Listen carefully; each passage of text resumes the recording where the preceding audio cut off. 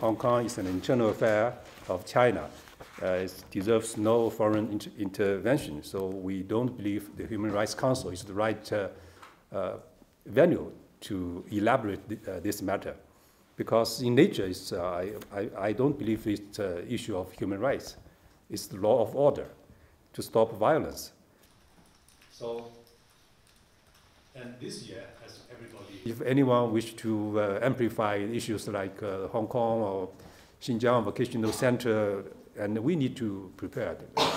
So we wish to have meaningful dialogue, but we are ready for any kind of undesirable or uninvited rhetoric. So the achievement. It is our hope that the situation will calm down because it's too much.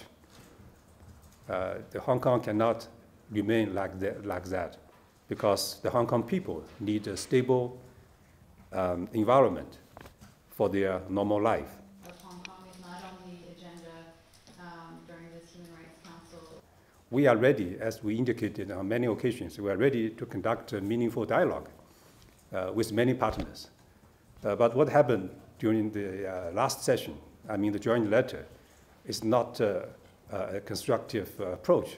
So our target is for next year, we have been always opposing any endeavor to try to amplify the cases and try to exert pressures by publishing, put into the website, these kind of joint letters. And you may find that actually, eventually we have more than 50 in other countries, including many of the OIC members, have another letter. Many partners.